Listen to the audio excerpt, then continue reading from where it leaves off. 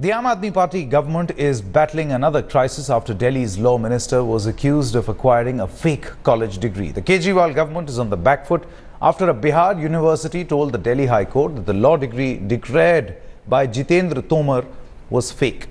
But the latest coming in is that Tomar has decided to use an RTI reply from the college as his defense.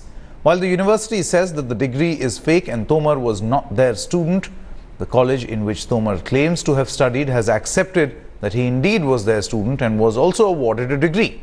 Keeping this RTI in mind, top sources in the Aam Aadmi Party have told Headlines Today that the party is going to wait and watch till the court decides in the matter, irrespective of the opposition pressure.